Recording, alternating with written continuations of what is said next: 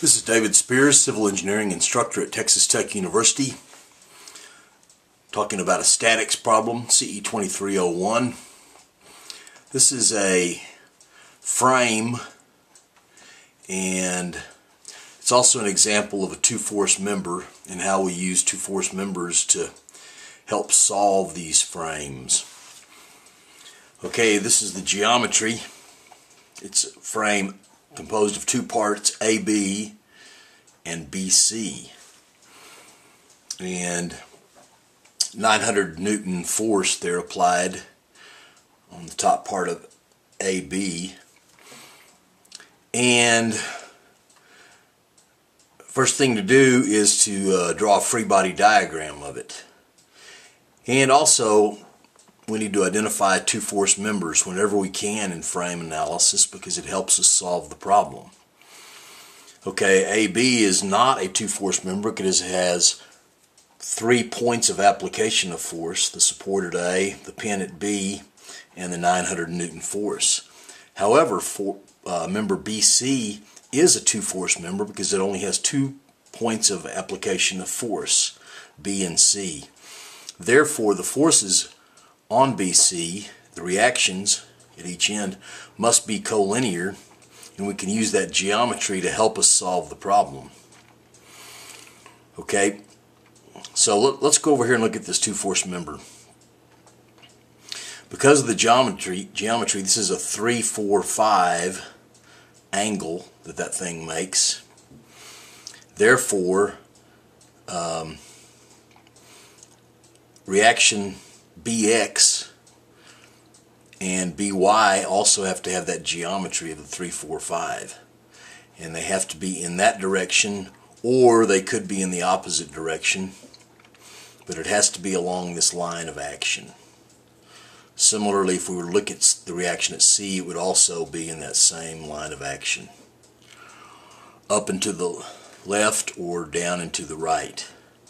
So we can use that geometry, the fact that the X component is 3/5 of B and the Y component is 4/5 of the total force B, to say that because those are both equal to some function of B, we can do all this math here. 3/5 B equals BX, so B is equal to 5/3, just rearranging that equation. Same thing here with 4/5 of B is equal to BY, so B is equal to 5/4 BY. So we can just say that B equals B and 5/3 BX equals 5/4 BY. So we can express BX as this function of BY, which simplifies down to 3/4 BY. Okay, back to my free body diagram. This is what it looks like, and it's important that I show that relationship for the force at B being in that line of action. Number 2, part of the problem was, what's the magnitude of the force acting on member AB at pin B? So, as with most of the statics problems that we're going to deal with, I want to sum moments about one of the reactions to eliminate as many unknowns as I can. And so I'm going to choose A and eliminate AX and AY because they pass through that point. And the moment I've assumed counterclockwise is positive is negative 900, because it's trying to rotate clockwise about point A, times its moment arm of 2 meters, plus, going back over here to my free body diagram, BY, which is the up reaction, which is positive rotation counterclockwise, times its moment arm of 2 plus 2 or 4, plus BX, also counterclockwise, so it's positive rotation, times 7, its moment arm.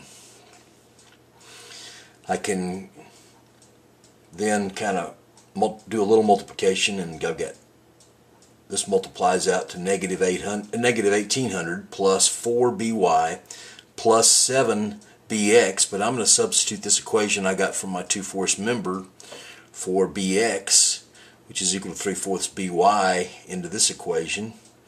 So I get this form, which is equal to negative 1800 plus 4by plus 21/4 by. Now I've got just one equation, one unknown.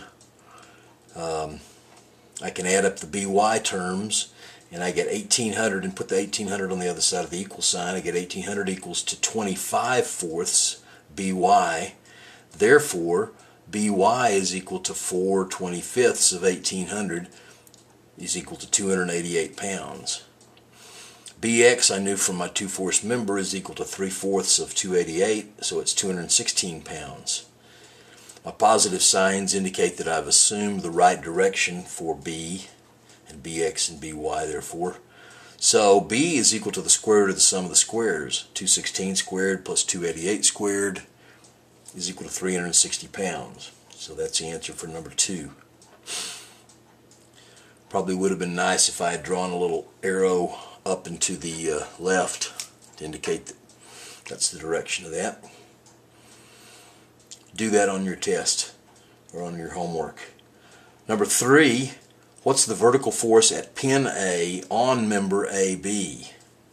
Well, that's a simple sum of forces in the y direction where positive is up. AY, which is positive up by my assumption, minus 900 newtons, plus 288, which is the BY force that I got from up here. So AY is equal to 900 minus 288 is equal to 612 pounds up, meaning my assumption, the positive sign, meaning my assumption of up was correct. Finally, number 4, the horizontal force at pin A on member AB. That's AX is what I'm looking for. Sum and forces in the X direction, positive to the right, gives us AX minus the only other X force is this BX force, which is 216 pounds. So AX is equal to 216 pounds to the right.